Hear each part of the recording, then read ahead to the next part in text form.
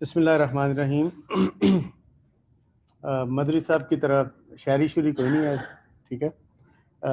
Presentation will be off from the shairi. It will be straightforward, but it was such an absorbing presentation by Professor.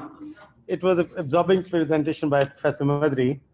I always try to watch जहाँ भी मुझे मिले मौका, चाहे वो कैराफ्ट हो या लाहौर ऑफ तलमा हो, तो मैं मदरी साहब की presentation I try don't miss his presentation.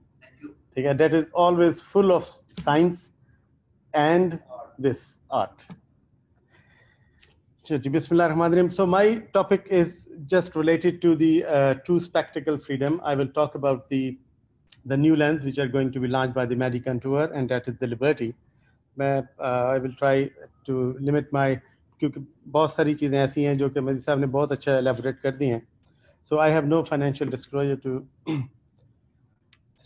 We know that cataract presents the leading cause of the preventable blindness in the world. And as the procedure increases every year, patients' demands are becoming more challenging.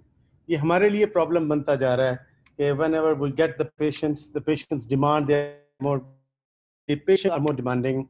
We have now more challenges, because there was a time when I was working in LRBT, तो Professor Munir साहब हमारे पास आते थे, तो वो that was the transition from extracapsular cataract extraction to Phaco emulsification. But there was a time when there was a transition from intracapsular to extracapsular. And the famous saying of Professor Munir was, "Aine gada top chalani hai." Okay? And then we divide a term 6 by cow. कि अगर patient को cow नजर आ रही है, एक farmer है, गांव का पेशेंट है, and he can see a cow, so we coined a term that is a 6 by cow. So he was a happy patient. But now the era is totally changed, and the patients expect excellent visual results, perfect vision, even after the 4 hours of the surgery. Many of us, we actually usually off the pad after 4 hours or 6 hours, and some of us, they don't pad the eye after the surgery. So the patient, they are more demanding. They need a good visual outcome. But with all these different premium IOLs, they are having different qualities as well as their own limitations, and described by Professor Madri, dysphotopias and decreased contrast sensitivity. The 2016 ESCRS clinical survey shows that 43% of the cataract procedures are targeted for monovision. ये जो concepts हैं, ये तीन जो Professor Madri ने बता दिए थे. One is the monovision, we have the monofocal IOLs, and then we can even mix and match, that is the blended vision. We can have mix and match of the different types of the IOLs. One IOL in the other eye, the other IOL in the other eye. We can even mix and match, we can blend.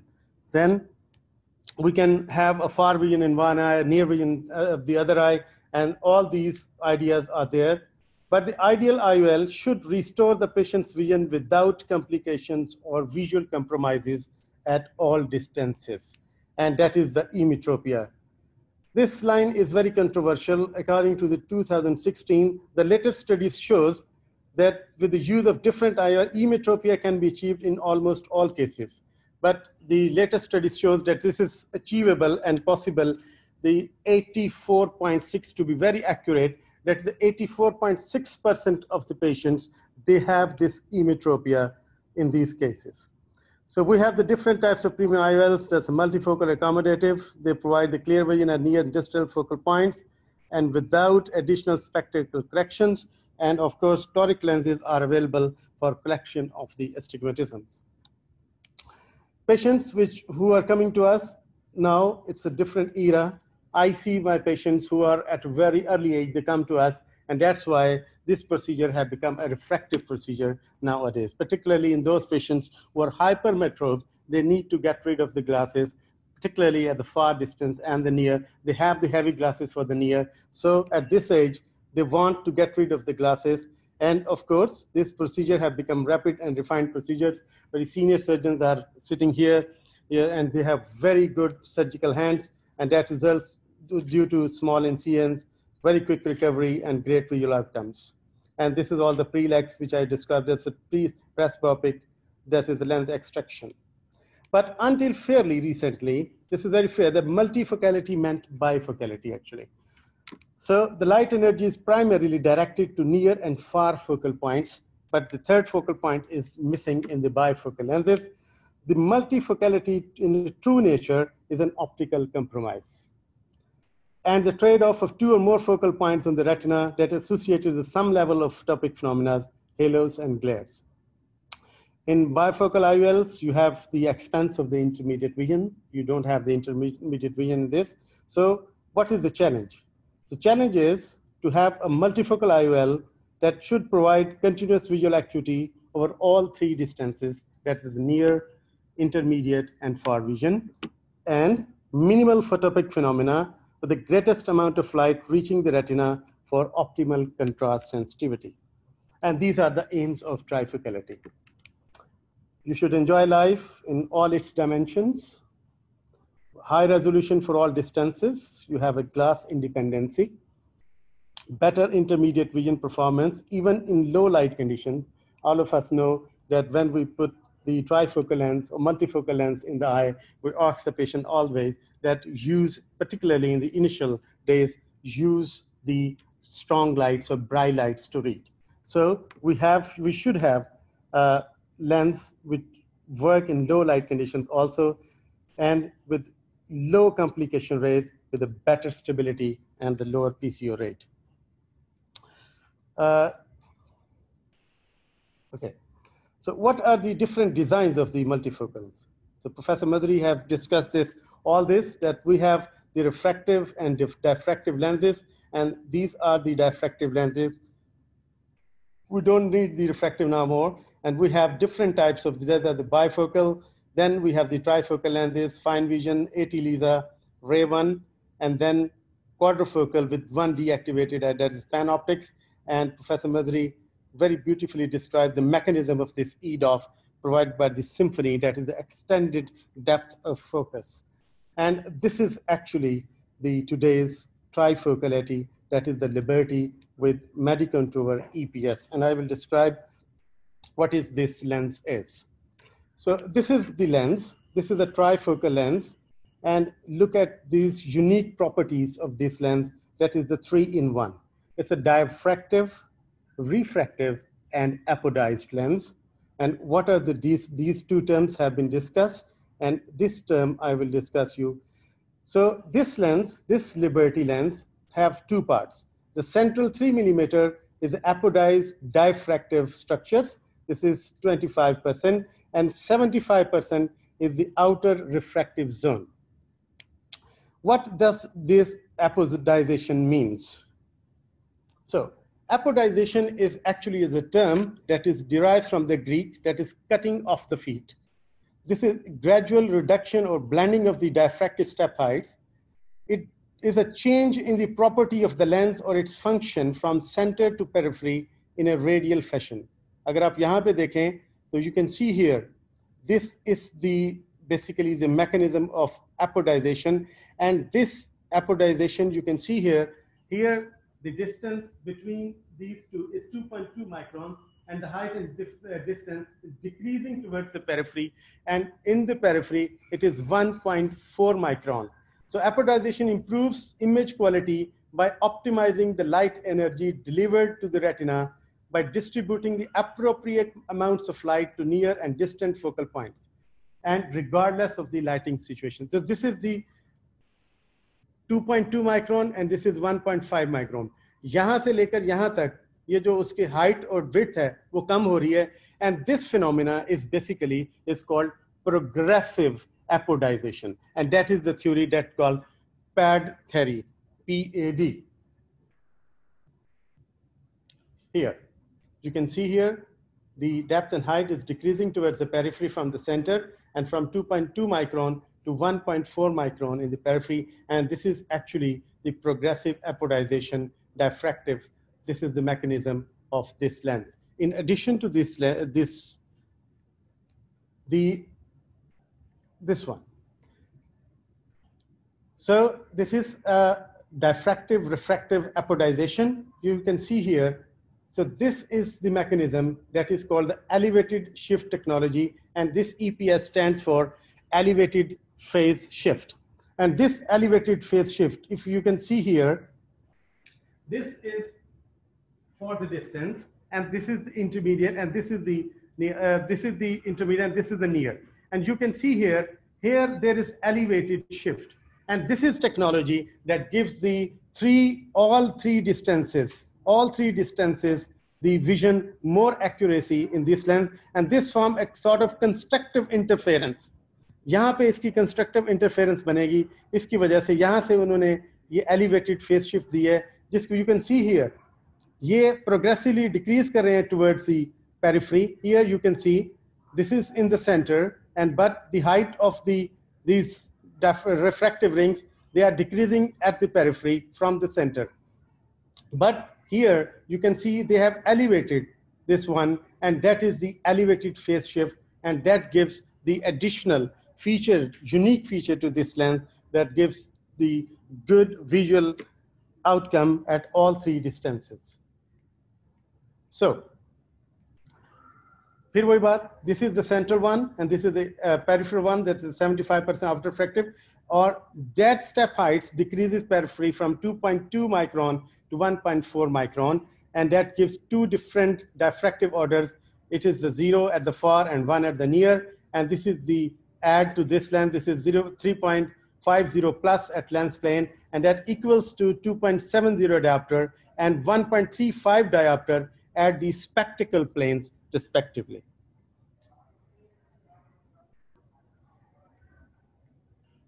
So, ये मैंने सिर्फ इसलिए डाली है क्योंकि इसको compare करना बहुत ज़रूरी था with the previous lens, because extended depth of focus. So this is the acrevia, this is tri-ED, extended depth. यहाँ पर अगर आप देखें तो the mechanism is almost the same. यहाँ पे भी उन्होंने elevate किया हुआ है, ठीक है, extended depth दी हुई है, but पिछली उस पे चले जाएं, here you can see the lines, they are almost equal. तो यहाँ पे ये ज़्यादा करके उन्होंने compromise किया हुआ है for the intermediate and distant vision. So this is the difference, and this is the unique property in this lens कि उन्होंने far or near distances जो हैं, they almost equal, but with a very good near vision. The other difference, ये Liberty में क्या है हमारे पास? We have 3 millimeter diffractive zone, और उसके बाद refractive rings को कम कर दिया, जो प्रोफेसर मदनी ने बताया था. They have the good refractive results कि जितने कम हो जाएंगे उतने ही लाइट की जो डिस्ट्रीब्यूशन है वो ज़्यादा बेहतर हो जाएगी. बट रे वन में इसी तरह these are the, ये फिर वो साइज है, this is the pupil dependency and pupil independency which Dr. Madri have already described. So this is the diffractive zone, this is the pupil dependent and pupil non independent lenses. So still we are going to implant this lens. Maybe in this week I have, tomorrow I'm going to implant one lens in one of my patients. So then we will see the data which we received previously, and this is a very high success rate. There's 88% of the eyes have plus minus 0.5 diopter in between, and that's a very high success rate for the visual acuity. So this is to be summarized that each diffractive ring results in light scattering. Then there is loss of light energy, which leads to loss of contrast sensitivity and high incidence of halos and glare. There is one slide, this is a very important slide, which actually compares all the available lenses which we have in our country, or which we are using, all these lenses. And this is a comparative. This slide is, you can see here, this is the Liberty, Ray 1 trifocal, 80 Lisa, fine vision, that is Physiol, and Panoptix Alcon. The technology we have discussed, this is diffractive, refractive, trifocal, apodized. This is diffractive, refractive, trifocal, 80 Lisa, and then diffractive, trifocal, apodized, and apodized. This is the Panoptix Alcon. Steps we have discussed, we have 3 steps in this Liberty trifocal, 16 in the Ray 1, 21 to 21 in the 80 Lisa Zeiss, and 15 in the panoptics. This is very important, diffractive orders. This is the first diffractive order. We have the first one in, and then this acts on the second one, और ये quadrifocal जो है इसके ऊपर 3 हैं diffractive orders और एक उन्होंने deactivate किया हुआ है panoptics वालों ने, Alcon वालों ने. Surface ये हम discuss कर चुके हैं, the 3 mm, 4.5, and this is 4.5 in the panoptics. Light loss, this is very important.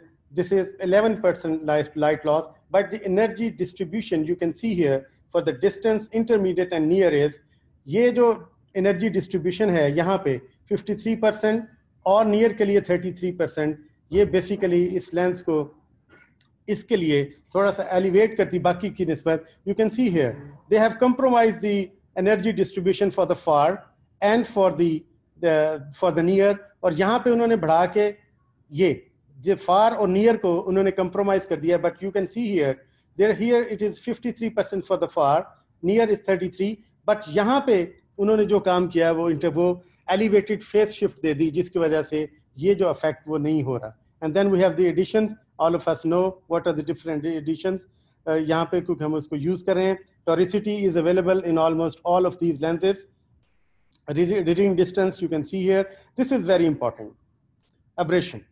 ठीक है, यहाँ पे neutral है और अभी आपको Professor Madri he just told you the aberration, that is the spherical aberration and chromatic aberration, and this is due to this Abbe number. ये Abbe number जो है ये बहुत important है. Why?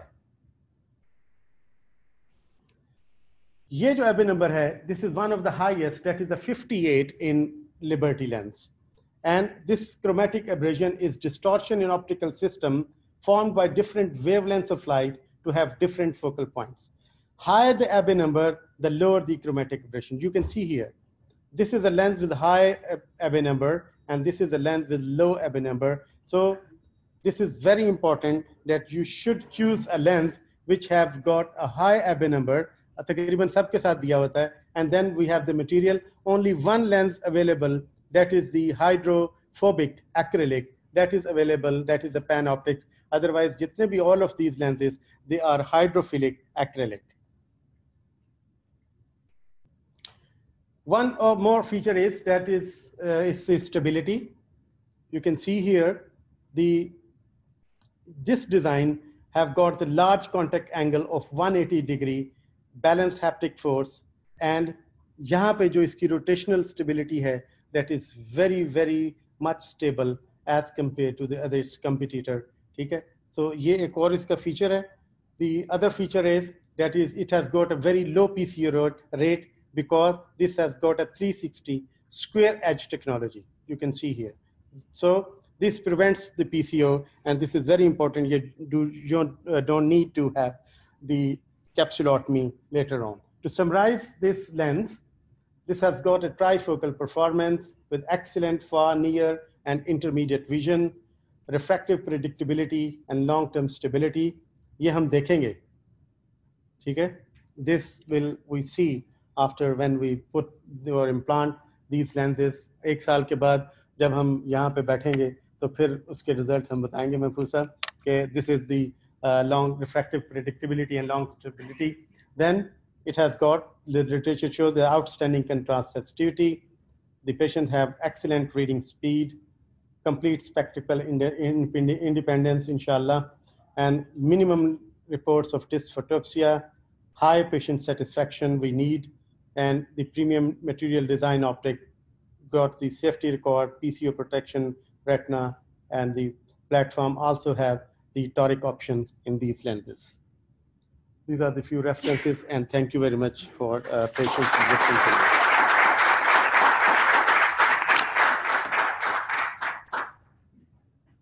So now we can have some question answers. Madhuri sir, jawab do. Jawab de.